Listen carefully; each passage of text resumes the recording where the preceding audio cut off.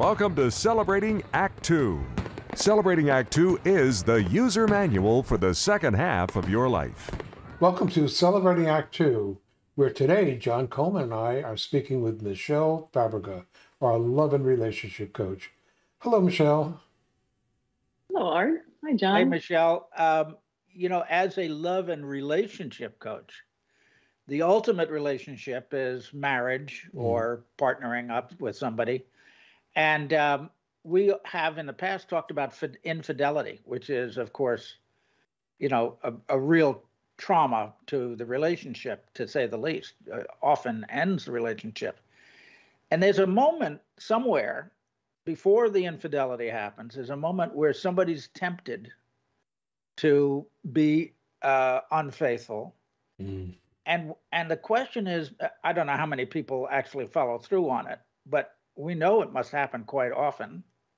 And what do you do about it? What do you do when you're tempted and you probably want to be unfaithful, but you're having that moment? How do you deal with it? Yeah. Well, first of all, I mean, you're not alone, right? In anybody having that moment. I'm not saying you, I didn't want to out you that way, but you basically, you're going to have those moments, right? And just because your partner doesn't mean you're not going to notice all the other beautiful human beings around you, right? So, monogamy is not always easy, and it's not really in our nature. So for most people, there may be a moment or maybe many moments when one is tempted. And so, I mean, I'm big on noticing those things, because to notice is to hopefully take a little time to pause there and really take a look, because it's something basically you're going to need to learn to manage the temptation, as a person in a relationship. And our ability to manage that temptation is going to depend on, how happy we are in our relationship, how happy we are feeling in general, just many other factors, right? So I think it's really key to just, something's going on here. And the first thing I really invite people to do is to play out the full fantasy. And what I mean by that is, how's your partner going to feel if you cheat, right? And can you imagine the look on their face, what they would actually say to you when they find out? And how are you going to feel carrying the guilt and fear of being found out? So it's really, we tend to not go past the point of this is exciting, I'm really hot for this other person, whatever. And it's kind of that's where the fantasy usually ends, right, in our mind. But it's really important to fill it out fully and, take some time to feel into the consequences, right? It makes infidelity obviously a lot less attractive. It's kind of interesting that from all the conversations we've had, this would seem to be the perfect time for that person to get in touch with you. Okay, because they may be on a road that their relationship is over, and maybe they ought to face that first. And if they can't overcome that, with help that you can guide them through, and not every marriage is going to be saved or relationship is going to be saved, then maybe one of the things that they do is, with you, maybe open up a conversation with their partner. And if it's not going to work, and if they can't get over it, then maybe they can end the relationship before they cheat, and then they're not a cheater.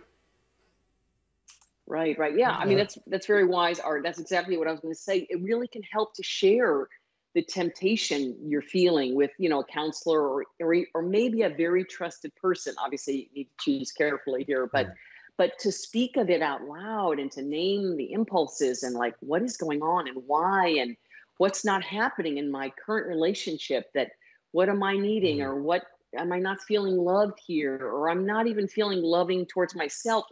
Sometimes we're looking for outside, somebody to kind of stroke our ego or something. It's complicated, right? And part of the excitement of an affair is the hiding and the secrecy. So when we kind of divulge it to a counselor, coach like me, or someone that you can trust, that it's not going anywhere. We're going to just look at it and get curious, and we're not going to be judging anybody.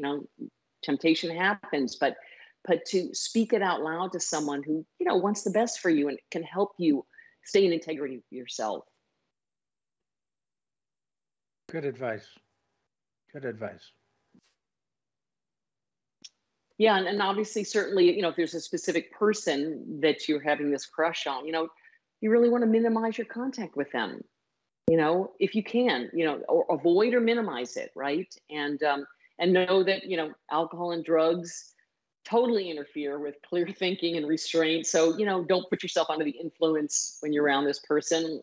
A business meeting where you head to the bar afterwards, probably not a good idea, right? Yeah. Can't argue with any of that. Yeah. And then see if you can turn your energy towards your partner, like invite them into an exploration of like how to make your relationship better. And, depending on your relationship, you could even confess that you're having this temptation.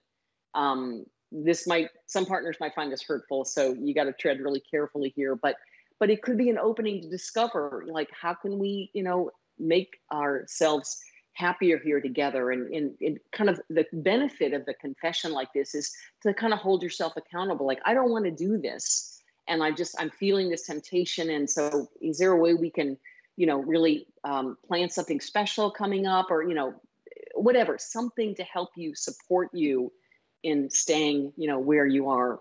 Yeah. All of these suggestions really come down to you can't jump on the decision. You have to think about the consequences, and you have to think about, where is this coming from? Not where's the temptation coming from? Right. Although that's part of it. It's why am I tempted? And what is it I need to do to solve this problem?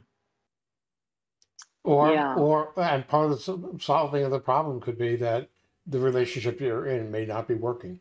But I think the bottom line is, before you do that, especially if you have a long time invested with your spouse or partner, is seek counseling.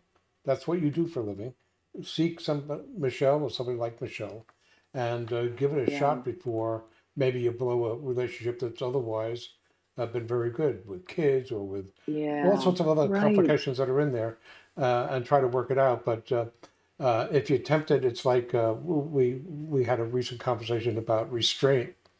Is think long and hard before you. Although if you're like you said, in a bar after work and you're hormonal, it's a little bit harder to think with your head not screwed on right for that particular moment.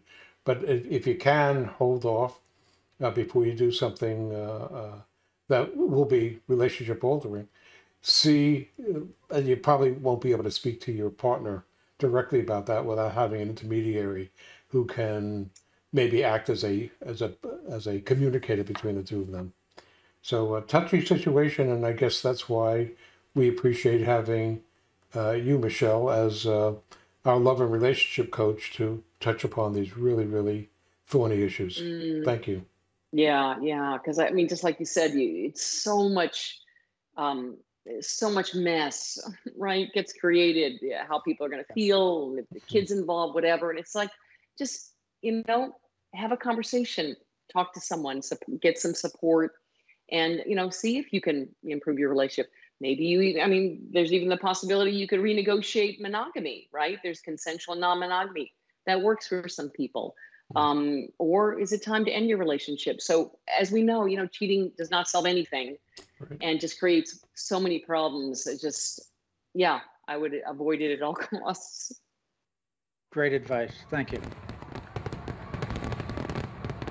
For more on Celebrating Act Two, visit our webpage, follow us on Facebook, subscribe to us on YouTube, and tell your friends. Celebrating Act Two is the user manual for the second half of your life.